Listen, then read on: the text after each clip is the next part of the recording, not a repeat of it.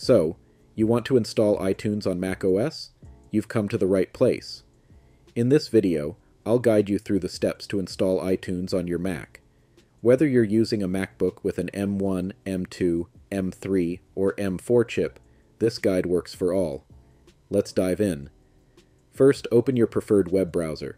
I'm using Brave, but you can use Chrome, Firefox, or any other browser. Next, type retroactive iTunes in the address bar and hit Enter. In the search results, click on the first link. You should be redirected to the official GitHub page of Retroactive.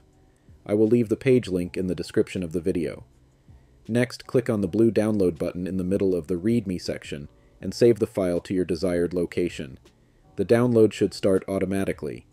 Once the download is complete, open your Downloads folder and locate the retroactive zip file. Double-click on it to extract the zip file.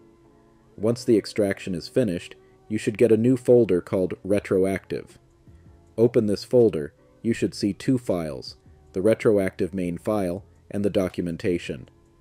Next, double-click on the retroactive main file to open it. However, since it's an app downloaded from the internet, macOS might block it initially. If you see a warning message saying, "Apple could not verify retroactive, is free of malware that may harm your Mac or compromise your privacy," don't worry, just click Done. To bypass this, go to your system settings. Click on Security and Privacy. Scroll down a bit. At the bottom, you'll see a message about retroactive. Click Open Anyway. Another confirmation dialog will appear. Click Open Anyway again and enter your security password. Retroactive should now launch without any issues. On the Retroactive Get Started screen, you should see the iTunes icon.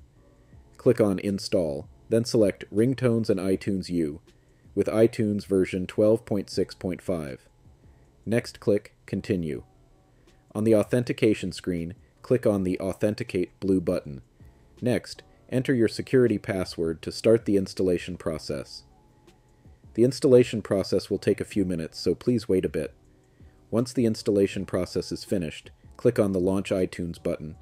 iTunes should now launch without any issue. Once finished, close the retroactive pop-up. If not, open your Applications folder and find iTunes. Double-click on the iTunes icon to launch the application. You may be prompted to accept the license agreement. Click Agree to proceed. Congratulations, you have successfully installed iTunes on your Mac. You can now start enjoying your favorite music, movies, and more. Thanks for watching. If you found this tutorial helpful, please give it a thumbs up and subscribe to the channel for more tutorials and tips. If you have any questions, leave them in the comments below, and I'll be happy to help.